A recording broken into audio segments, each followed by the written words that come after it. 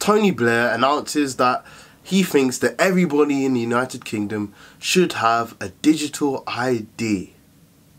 Now, after the events of the last, 2 years, where the government has taken an ever-increasing role in the lives of everyday citizens and becoming more and more intrusive, do we really want the government to have control over us accessing things like banking, possibly getting a job, or providing identification for doing important everyday things?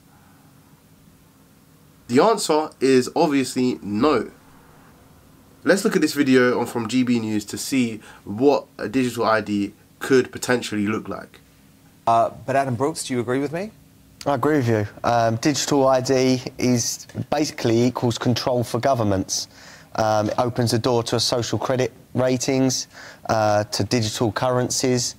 It just means that everything in our life could suddenly be on our phone. Now, I'm on my phone too much anyway, but if that thing runs out of battery, suddenly I can't pay for things, or I can't get my medical records up if I need it. Yeah, or if you haven't had whatever the latest vaccine is. Yeah. I mean, what's Blair's obsession with this? It's been for decades. I mean, for decades he's wanted to control. What's he got in it? I don't know. It makes me wonder what his agenda is. Yeah. Is this him doing it, or is there someone else behind the scenes pushing him? I don't know. But what do you think it's about? Well, my first question whenever Tony Blair suggests anything is A, to automatically want to do the opposite and wonder how much money he's making out of it. Tony Blair never does anything unless there's something in it for him. Your potential certifications and private data could potentially be leaked or hacked. We don't know. If it's online, then that's a very real possibility that we could face. Do you know what I mean?